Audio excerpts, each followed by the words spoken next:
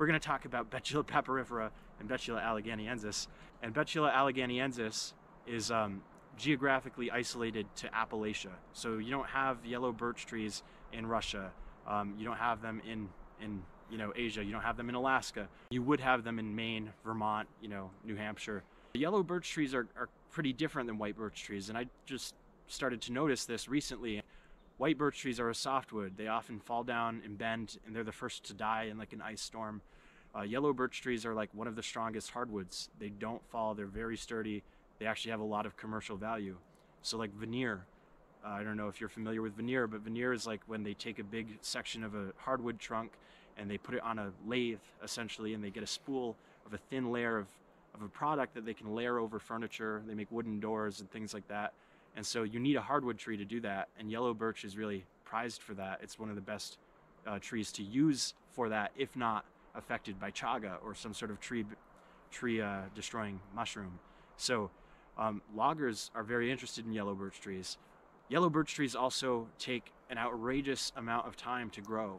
They're an old growth species, so like they're an indicator of a mature forest, but they take like seriously 9 years to grow 1 inch in horizontal trunk expansion. So if you see a tree, a yellow birch tree, that is a foot in diameter, just recognize that tree is over 100 years old. I learned about this because I had a well drilled at my property where I'm building my house, and the well driller showed up like 10 minutes early, and the guy cut down the one like decent sized yellow birch tree that I had native to my property. And I was like, what the hell? Because I had literally transplanted 5 yellow birch saplings, and I was so upset. But I bit my tongue because like I was being charged by the foot. And so, but I counted the rings on that thing, and it was like 4 inches in diameter, and this tree was 35 years old. I was like, there's no way that's right. And then I did reading, and I was like, no, that's definitely right. And so that was an eye-opener, because I thought it was like 10 years old maybe. And that would be the case for a white birch tree. White birch trees only take like 4 years to grow 1 inch. So this is a really big white birch tree. This is probably like 18 inches to 24 inches in diameter, the trunk. So this is about an 88, 90-year-old, maybe even 100-year-old white birch tree. It's about as big as you're gonna get for a white birch tree. These are some massive yellow birch trees.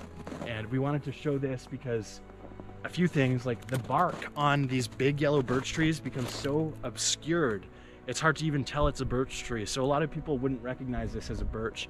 But yes, it is. It's Betula alleghaniensis. And so you see there's a lot of symbiotic relationships going on. You have lichen, you have moss, you have various fungi right there. But there's a polypore, then there's like an oyster mushroom that had just died. And I don't know, I can't even come close to wrapping my arms around it. This has gotta be a 36-inch diameter tree. And so like literally, I kid you not, this is over 300 years old. And it's hard because if you were to cut this down and try and count the rings, you'd get to like, I don't know, maybe 150, and then you'd reach a big section of tree rot in the middle that a fungus has caused, and you can't really age these trees, but that tree rot actually hollows them out from the inside, and these trees become like extremely important vessels of refuge in the forest. Martin and Fisher love yellow birch trees, mainly because yellow birch trees are hardwood trees, so it has a hollow because it's affected by fungi, and the females can den in it, but it's also hard enough to protect them from predators that are larger than them trying to get in, because they can't excavate it, so they find these trees. Birds and woodpeckers that can see UV light that are produced by fungi will preferentially come to these trees to look for insects and to form den sites, because they'll be softened by the fungi, and they come to understand this. They may not even know why, but there's studies that show that woodpeckers literally choose the trees based on the fungi, the light produced by these fungi. You'll see sapsucker holes and all these different things, and also I just learned that 400 species of moths and butterflies depend on yellow birch trees. That's why we have the Luna moth and all these other cool things in the Adirondacks. And so yellow birch trees, which is where the majority of the chaga comes from that we harvest, and I know like 75% at least of chaga in the Adirondacks probably is lurking on yellow birch trees. And to consider that these trees are literally like upwards of 200 years old, the ones that we harvest significant pieces of chaga from, that was kind of breathtaking and also scary to learn that, because like right now, yellow birch trees are the premier crop. And the reason for that is just because for a long time, ever since 1965, once the feller buncher was invented and mechanized logging took over and made chainsaws redundant, the efficiency at which logging can harvest select species was just improved dramatically. So like all of the top quality species, which were the black cherry, the ash, the maples, all of your hardwood trees, they were taken. And like there's a literal joke right now in Tupper Lake about Tupper Lake hardwoods, because now they only sell softwoods because they're out of these trees. And like I'm starting to learn that there's going to be longer holds, or so the foresters will say, about the holdings in the industry on the land. And that's because there's no more trees left besides yellow birch trees. So all these trees that were selectively left behind for years have grown to be so many hundred years old. That's the reason there's so much chaga in the Adirondacks. When we come into a chaga grove, it's because they selectively left those trees behind. And so right now I'm seeing a lot of these land parcels being cut harder than they've ever been cut before. The landowners are then selling them to the state of New York, which is tying up the asset, because you can't harvest chaga on state land, not commercially. And so it's like, wow, the time is right now to figure out like a long-term regenerative model for my business. Because like when the loggers stop cutting, then the chaga that's coming to us is going to dry out. Like we don't really have to work that hard to get chaga, because there's a whole industry right now fronting the cost of that, paying the liability insurance, fronting the bill of these boots on the ground, getting the chaga on the trees. And it's the most efficient way to do it. If you're cutting down a tree, you can get the chaga on it that you and I can't get, you know, because it's 30 feet up. And so I know that that's a temporary thing that we're experiencing. It's a moment in time, and we need to have a solution before that time ends. And it, you know, is in the face of that would be, you know, a large piece of property that's strictly there for fungus.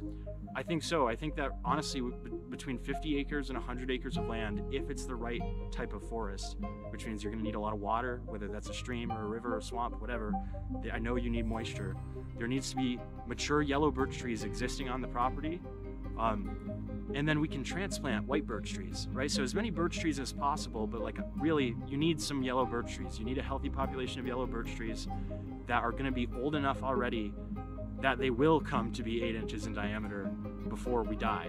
You know, like there's not enough time in a lifetime to accomplish rebuilding these trees in the forest, the old growth forest that it takes to make chaga.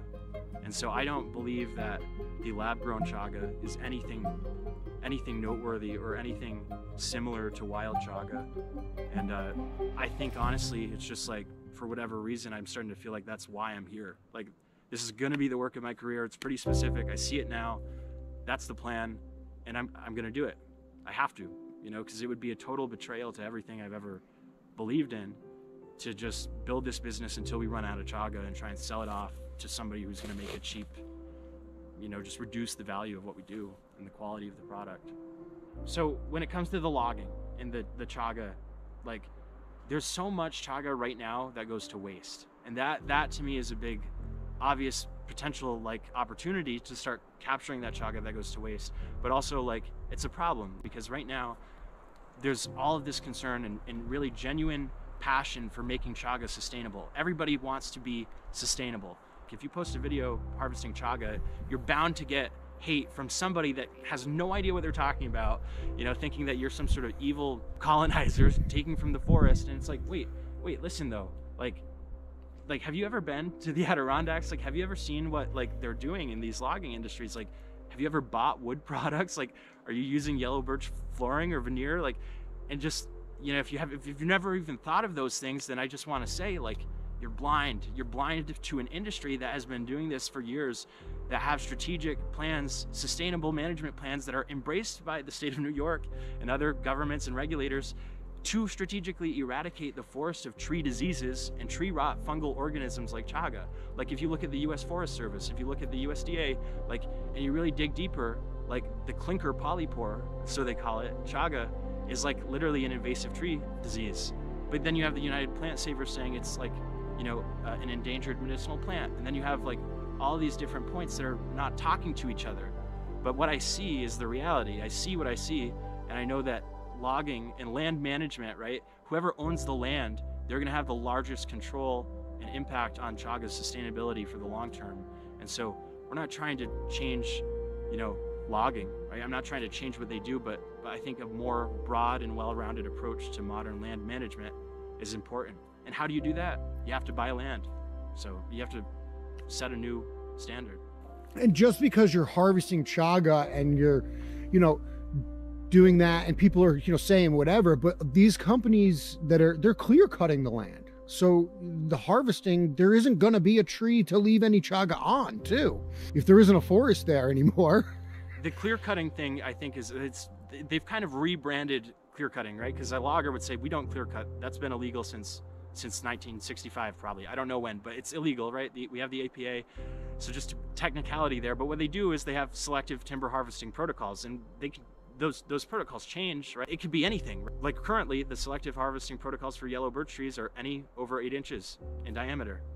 So like, okay, I would say that's worse than clear cutting, because that's like literally like 100 years genocidal. Like there's grave implications of that for the long-term ecology. Because like if you do that, you and I know well that like, okay, so that's all of the trees that are going to bear chaga. Like, so that you're going to just then create a forest in a vast area of land where chaga is not able to grow at all. Or even if it does, put it this way, even if it does, chaga will actually kill small yellow birch trees and sporulate before it even produces a sclerotia. So like you'll find chagas in chaga forests if you really know what you're looking for, and if you know how to find chaga fruiting bodies and poroids, but you won't see the big chaga horn.